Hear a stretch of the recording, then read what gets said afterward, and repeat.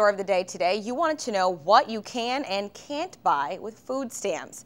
Rubos in Lee County says they see a large amount of customers who use food stamps. They say they can buy produce, uncooked meat, grocery items in the freezer section, and other items that are uncooked. Things that you can't buy is tobacco, medication, animal products like dog food, cat food, health, body, soap, toilet paper, that kind of stuff you can't buy. It has to be food items.